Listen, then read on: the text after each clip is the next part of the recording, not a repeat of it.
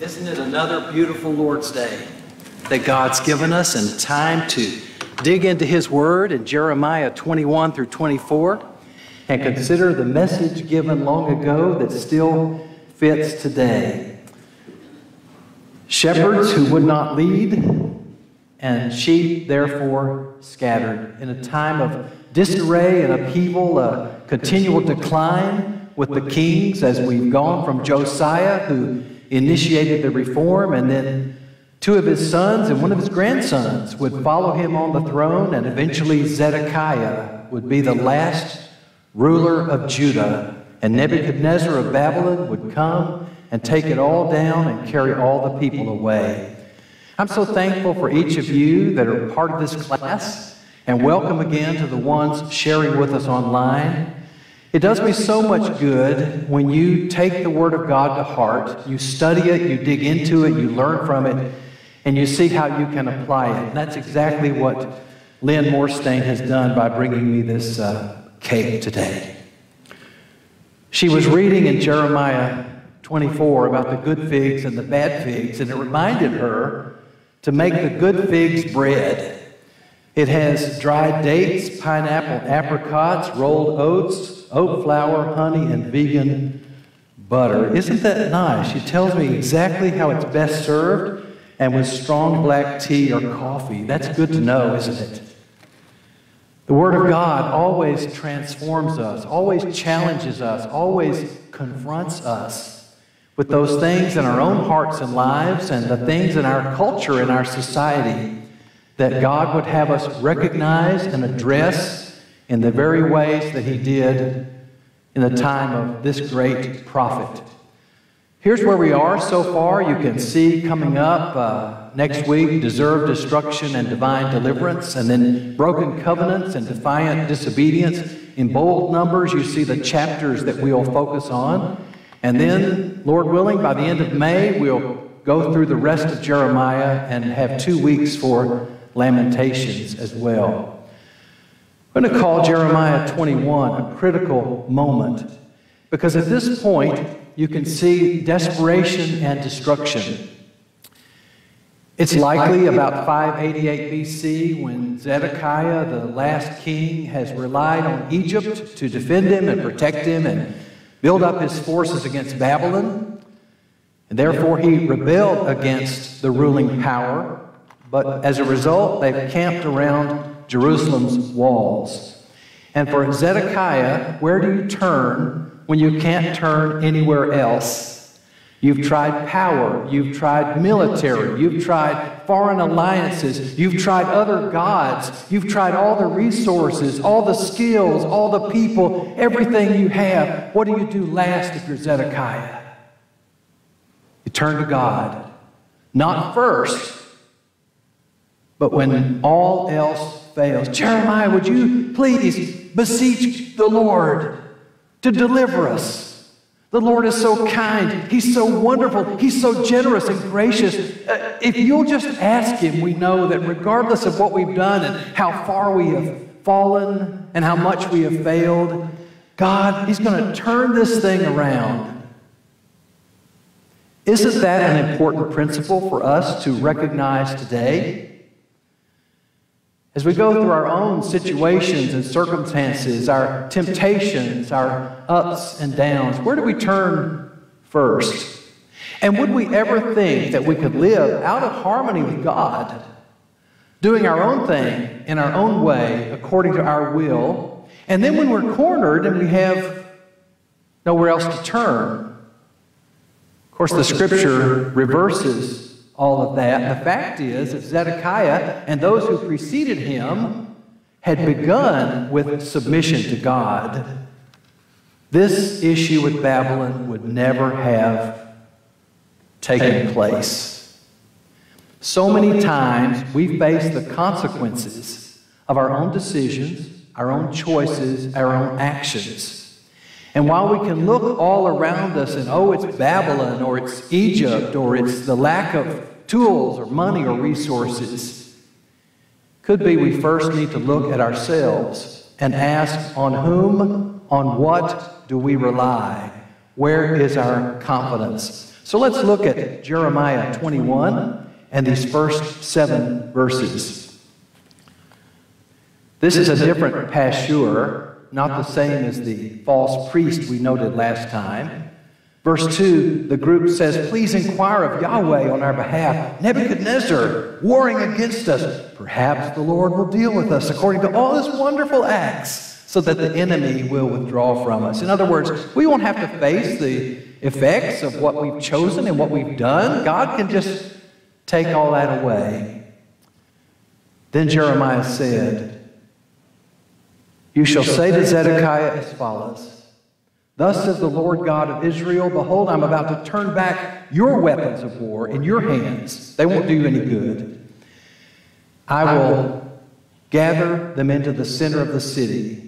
I myself will war against you with an outstretched hand and mighty arm, in anger and wrath and indignation, and strike down the inhabitants, man and beast. They'll die of a great pestilence. And Zedekiah, I'm going to give him over, and his servants and the people who follow him, pestilence, for those who survive the city, pestilence, sword, and famine. I'll give them into the hand of Nebuchadnezzar and their foes. He will not spare them, nor have pity or compassion." How could it ever be that when you ask God for kindness, you get a reaction like this? Isn't God always willing, always open, always lenient, always tolerant and patient, where all you have to do is just kind of say, "Hey, God, how about I'm bringing you all my problems"? Because Zedekiah and the people who are with him have done what they've done, what is remaining for them is the reaction that God gives and the judgment that God pronounces. So the guy that not only would Babylon fight against them, but the Lord himself would and hand them over to Babylon. Well, after this message to King Zedekiah, then in the next passage you have to the people as a whole and then the house of Judah. There's several times that this fiery, passionate preacher has to tell people, stop fighting. You will not win against this invading force. It is the will of God. It is the direction. It's the command of God that you submit and you go with Nebuchadnezzar into exile. And if you will do that, God will bring you through the exile. You will have suffered your punishment, and then he'll take you back home. But if you shake your fist at Nebuchadnezzar, you're shaking your fist at God. And if you say, we're going to fight this thing to the death, that's exactly what will take place. You will die in the city. It must have been so shocking for God's people, whom he redeemed from Egypt, with whom he made the covenant, whom he gave the commandments and the law. David had been on the throne. The temple, which was so precious to them. For God to say, I'm not going to defend you this time. I won't deliver you, no matter how you pray, no matter what you do, no matter what you promise to change. And for God to put his people in a position where they're going to be on the tail end, they're going to be defeated and overcome. How could that happen to the chosen people, the ones that have the house of God and the legacy and the heritage? And because they rely on all of those things while playing with the world and with the immorality and idolatry of the nations around them, God says, in effect, you can't have it both ways.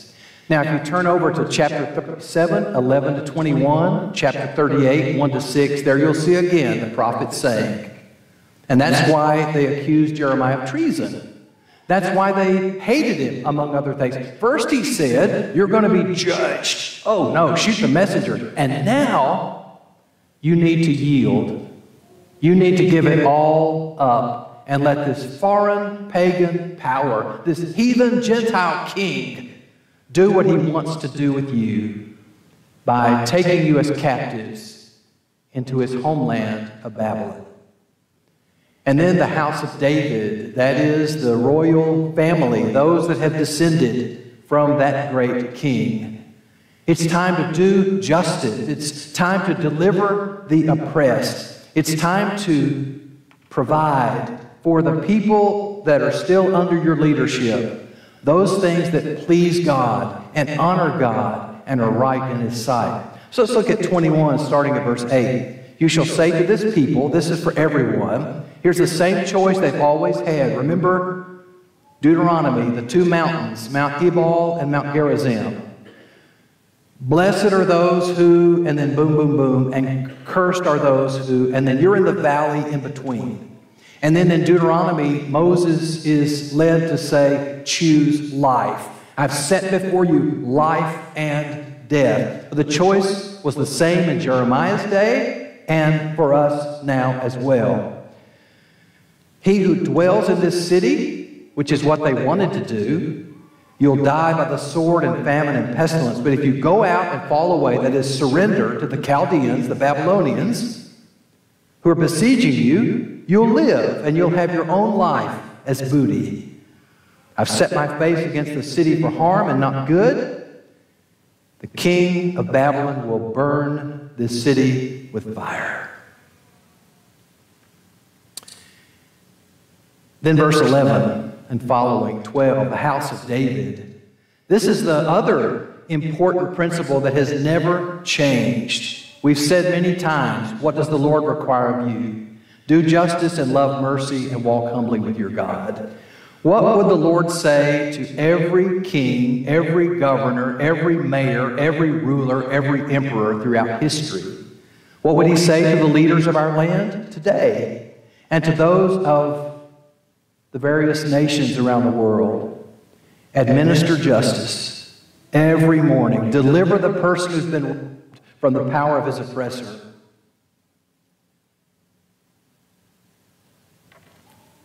You and I may think we lack influence. After all, we're not in charge of a great kingdom. We don't have a cabinet. We don't have a circle of people or thousands or millions listening to us for the next word. But each of us is in a position of impact for other people in our own circle, in our own community, in this congregation. And you and I can't decide for what everybody else will do, but we can administer justice. We can stand up for the oppressed and the needy and the burdened and the broken. And we could get so caught up thinking about what needs to happen with others, and we should, and pray for them. But God is still going to save the people in Jeremiah's day that obey Him. Obedience is going to be hard. They're going to have to face the music by going off to a foreign land, and the exile will last for 70 years, 7 decades. But those who do, that obey God, they will get through it. And God will bring them back. Then this statement about the rocky dweller and the rocky valley dweller and rocky plain. Some suggest this is a metaphor. This is a picture. In other words, a person living in the valley thinks, I'm secure, no one can hurt me, I'm protected, I've got these mountains all around me. And maybe the people of Jerusalem are thinking of that. Maybe the king and the house of David.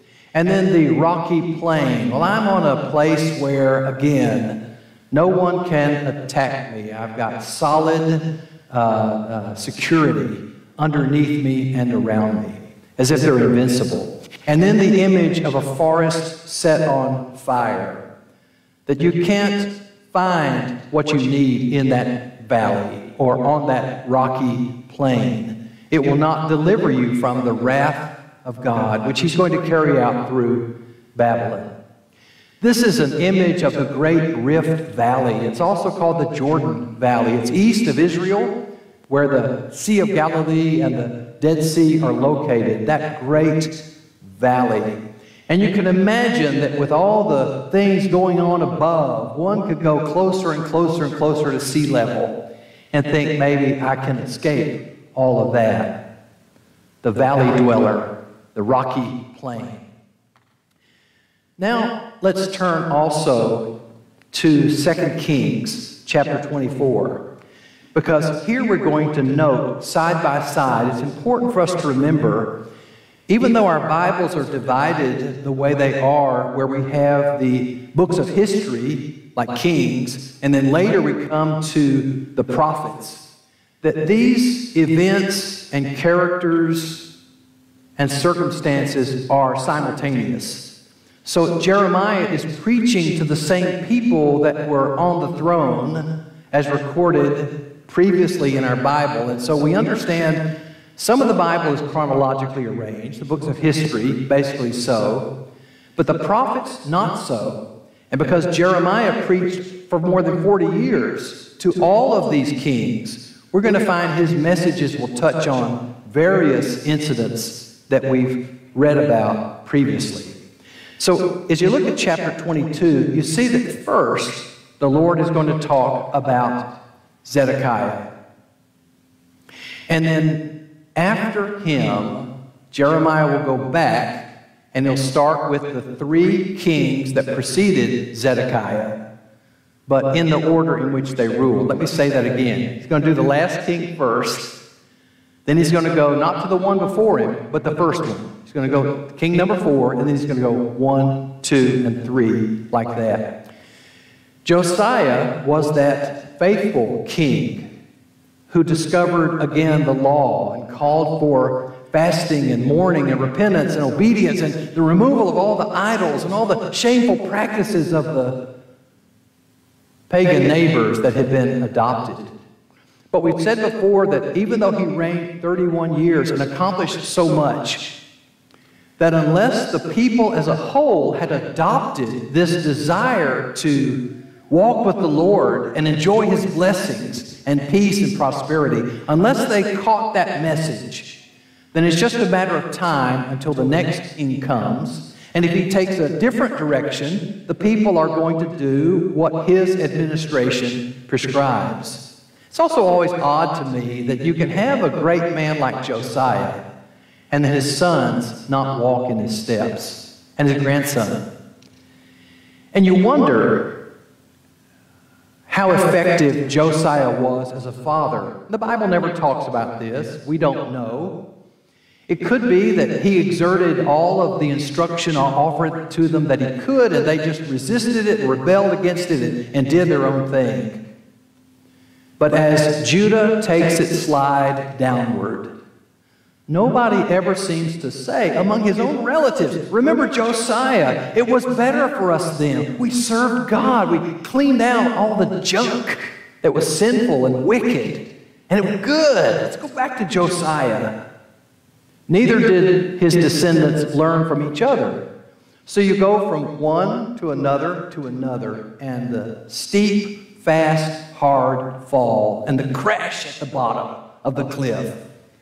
You see that it's all inevitable. So in 22, 1 through 9, here's Zedekiah, who's also called Mattaniah. Several of the kings have more than one name. Sometimes the king of Babylon would put a man on the throne and change his name, as he did with this man. The last king was Mattaniah. Babylon's king said, I'm going to call you Zedekiah. Interesting, Zedekiah means Yahweh is righteous. Zedek, righteousness, and Yah, short for the name of the Lord. Son of Josiah, crowned by the king of Babylon, reigned 11 years and rebelled. Notice what Jeremiah preaches to him. Verse 3, as we've noted, do justice, righteousness, deliver the one robbed from the power of his oppressor. Do not mistreat or do violence to the stranger, the orphan, or the widow, and do not shed innocent blood in this place. That strikes me because you think God might say, issue this new decree, change this law. You know, the way you're administering this department or this area or this part of your regime needs to. Instead, it's a matter of interpersonal treatment of those that are at the low end of the ladder, those who are being cheated by those above them, those higher up in society. And so remember James chapter 1, right? Pure religion. Verse 27, is it? Pure religion, James 1. and undefiled is what? Visit the widows and the orphans in their affliction. And what's the second part? Keep oneself unspotted, unstained, uncontaminated from the world. Do you have true religion? Well, what if you interpret that in terms of widows and orphans, and the oppressed, and the neglected, and the mistreated, and the rejected? So when I hear Jeremiah preaching, I'm thinking about Zedekiah, but I'm thinking about Corey. And you're thinking about yourself. And what would God say we need to be sure we emphasize? I remember Galatians 2 and verse 10, when Paul had become involved in collecting funds for the needy, famine-stricken brethren in Judea. When he met with the men that had been apostles before him, he said, they only asked that we remember the poor. That we remember the poor. Could it be that Zedekiah represents the fact that sometimes the more power one has,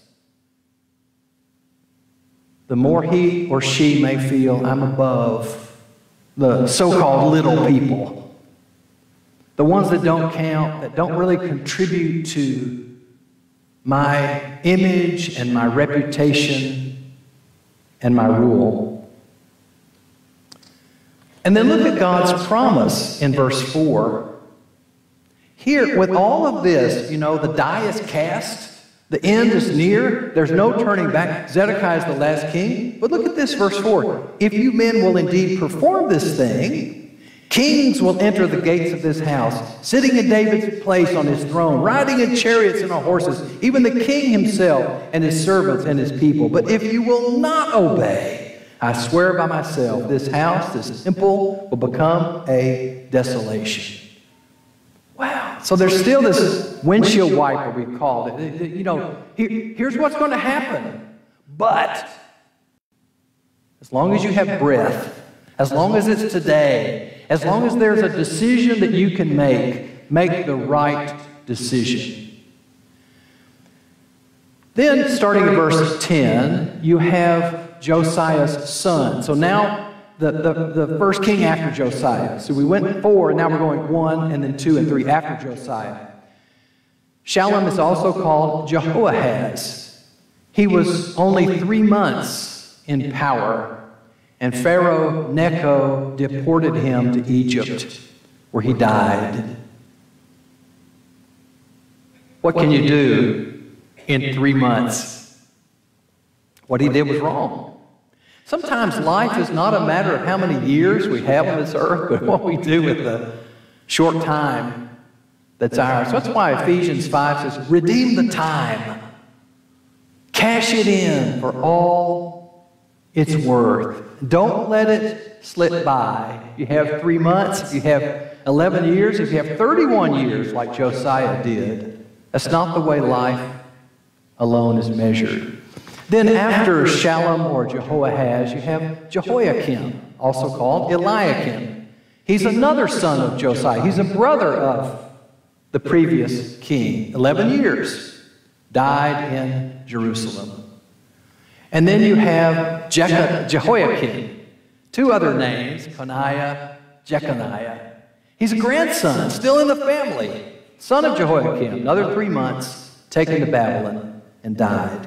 So let's go back now to 2 Kings and notice for a few moments what we see in the historical record. Chapter 23 begins with Josiah's covenant.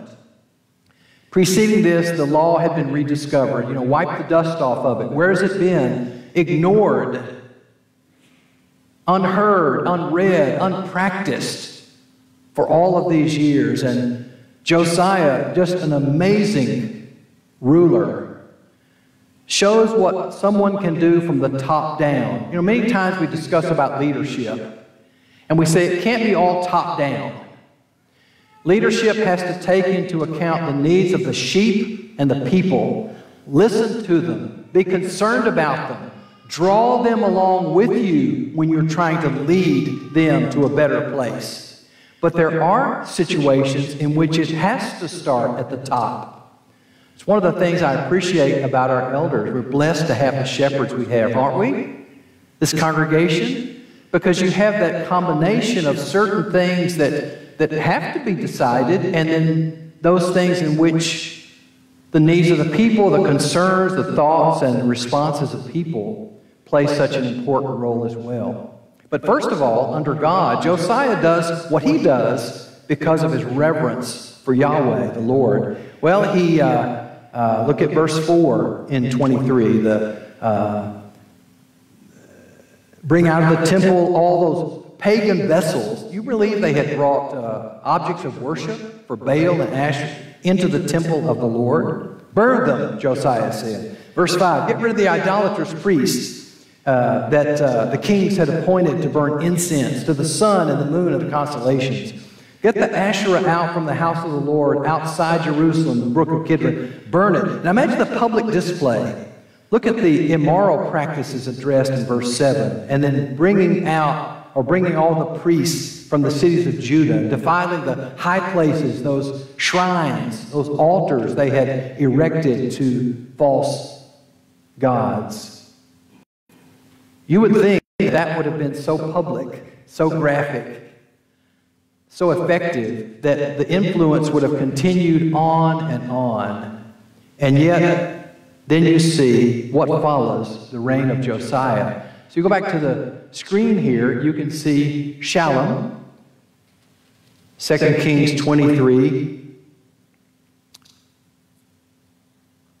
After Josiah's death, verse 31, Jehoahaz, 23 years old, a young man, 3 months, did evil in the sight of the Lord. So God sent Necho, imprisoned him that he would not reign, and imposed on the land a further tribute. More money demanded.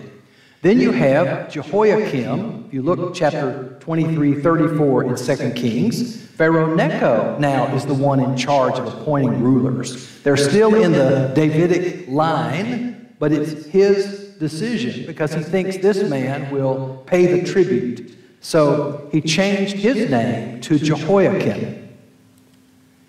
And Jehoiakim paid the taxes. Don't you know that was great? Higher taxes, exacted silver and gold, and gave it to Necho. So Jehoiakim, 25 years old, reigned 11 years, did evil according to all that his fathers had done. Not his father Josiah, but that the preceding fathers had done. And then you have this next king, Jehoiakim, Coniah, Jeconiah, and in 2 Kings, you have 24, Nebuchadnezzar coming, and Jehoiakim, his servant, turned and rebelled against him. And so, 26, verse 6, Jehoiakim slept, the king of Egypt. Then you have Jehoiakim, 18 years old, 3 months, and did evil. Then when you get to Zedekiah, chapter 24, 17, the king of Babylon takes the uncle, Mattaniah, makes him king, renames him Zedekiah, and you can see again, he did evil. And so that was the last straw. That was the end of the road. That's why I call it cumulative momentum, like a snowball. Something that may start small and then it builds and builds and builds. And all along the way, someone could stop it and reverse it, but they never do. Sometimes in our time, people call it kicking the can. You know, there's a decision that needs to be made, but someone doesn't have the courage and the zeal and the commitment to make it, so you just put it off, and so they never turn it back, and the result is, as we see in Jeremiah. So just the time that Jeremiah is preaching, he's talking to these people. Well, what's the point? What good is going to come out of it? Well, the good will come that God will give them another opportunity to turn back, to reverse course, to get right with Him, and then God would provide that blessing. Now let's go back to Jeremiah 22. If you look at verses 10 through 12, here's Shallum, Jehoahaz, the son of Josiah. And the reference to him is that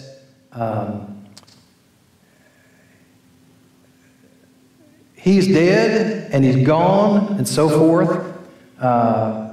the people still have forsaken the land, and the blessings that came through Josiah have been undone. And the results of rejecting God will then lead to the further consequences. So the good that he had done would not take place again. Then you have, starting at 13, this Jehoiakim or Eliakim, and messages there given about seeking your own comfort, your house, using your neighbor's services, not paying him, building cedar, which was quite popular in the time, but ignoring the afflicted and the needy. And verse 17, your eyes, your heart intent only upon your own dishonest gain, shedding innocent blood, practicing oppression and extortion. And so you can see in 18, here's what's coming to Jehoiakim, this other son of Josiah. They won't even lament for him. He'll be buried with a donkey's burial. How would you bury a donkey? You know, most of those that reigned over Judah were placed in the tombs of the kings. And it was an honor, it was a sign of their prestige and people's remorse over missing them. But it'd be so bad that he would not have any burial except that of a common work animal, a farm animal. And so, verse 21, you said, I will not listen. This is the way you've always been. The wind will sweep away your shepherds. Your lovers will go into captivity. You'll be ashamed and humiliated. How you will groan when the pangs come upon you, like a woman in childbirth. Jeremiah, don't you know you're making your own situation worse? That it'd be a lot calmer if you said, well, I told them everything they need to hear. I've gone over it again, and it's not going to make a difference. I think I'll just step aside and not face the pain. We said at the beginning of our study that the New Testament, when Jesus came, some thought he was Jeremiah. And perhaps this comparison as well, continuing to preach righteousness and faithfulness, to offer grace and demand repentance and threaten judgment. And so this grandson, this last one noted here, this third after Josiah, grandson, son of Jehoiakim, 3 months, taken to Babylon, and there he died. Verses 24 through 30. So 28, when it says, this man Coniah, that's this same individual. Write this man down childless, a man who won't prosper in his days. No man of his descendants will prosper, sitting on the throne of David or ruling again in Judah. Perhaps most, if not all, men, and women too, want to leave a legacy. We want our children and our grandchildren to follow in the path that we believe is right. As Christians, it's vital that we think ahead. You know, our children are the missionaries we're sending to the next generation. And then our grandchildren. So the way we equip them and the way we direct them when we're gone, it's our prayer and our aim that we've so stacked the deck, I like to say. We've made it so emphatic that they'll want to walk in that same path that leads to heaven. They don't always. They have a decision to make. But imagine the instruction that here's a king that would die childless and would not have successors walking after him. Here's an image of the wheat and the chaff. Remember Psalm 1, the wicked are not like the wheat, but they're like the chaff that the wind blows away. The farmer would take the winnowing fork, which is like a pitchfork, toss it up in the air, and the chaff would scatter, and the wheat would come down. Chapter 23 I've called culpable ministers. And these have to do with shameless shepherds and promiscuous prophets. When shepherds don't lead, sheep can't follow. Or when they do follow, they will be lost. There's a play on this word in verse 2, attend. God says, you've not attended to the sheep, so I will attend to you. Two different meanings. You haven't cared for the sheep, So I'm going to take care of you. There's also a play on the name Zedekiah. Notice in these verses the promise of the branch. You remember Isaiah 53, that he would grow up, the Messiah, like a shoot, a tender branch? Or if you were to read Isaiah 11, 1-5, from the line of Jesse and David, ultimately this new David would arise. And it's clear it's Jesus Christ. And he will be called, the branch will be called the Lord our righteousness. What king? The last king had the same name in Hebrew as the Lord our righteousness, Zedekiah. So here's Zedekiah, in name only, the Lord our righteousness. And that was a name given to him by a foreign king. But the branch, he will be the true, the Lord our righteousness. I've given you some scriptures there that if you're getting the blog or you can access these, you'll read all about the branch that will come. And then these promiscuous prophets. You have their disgraceful conduct, their dishonest message, and their disrespectful attitude. The way they behave, Jeremiah says, my heart is broken within me, my bones tremble. Why? Because the Lord is holy words. There are these adulterers, and we can see what's happening in the land. Verse 11, the prophet and priests are polluted. Even in my house, I found their wickedness. That is, in the temple. Their ways are going to be slippery. I'll bring calamity upon them. And then the prophets preaching in the name of Baal. How could it ever be? Committing adultery, walking in falsehood, strengthening evildoers, and none of them turn back. And here's that, like Sodom. No. There's a day and night difference between God's people and what happened in Sodom.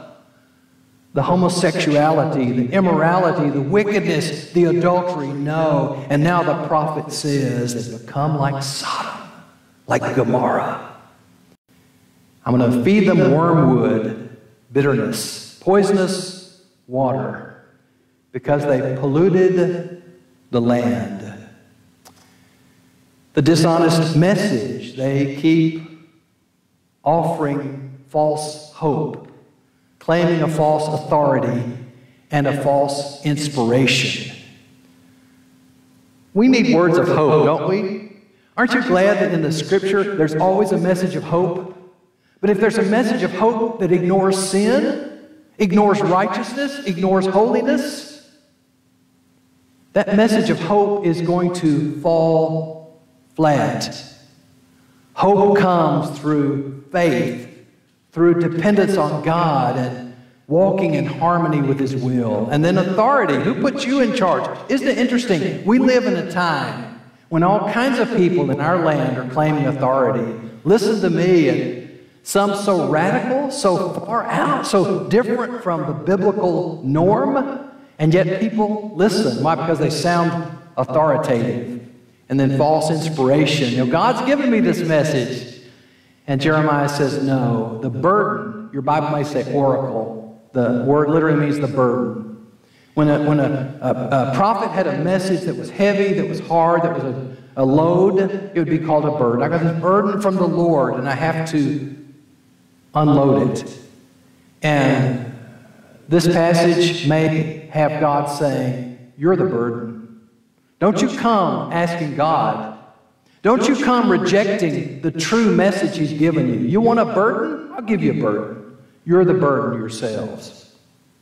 Can a man hide himself? Can you see the guy hiding there? I wanted to find where's Waldo or something like that. But this is what I had. Can a man hide himself? I want to ask myself that and you. Is there anything we do, anything we are, that God does not see?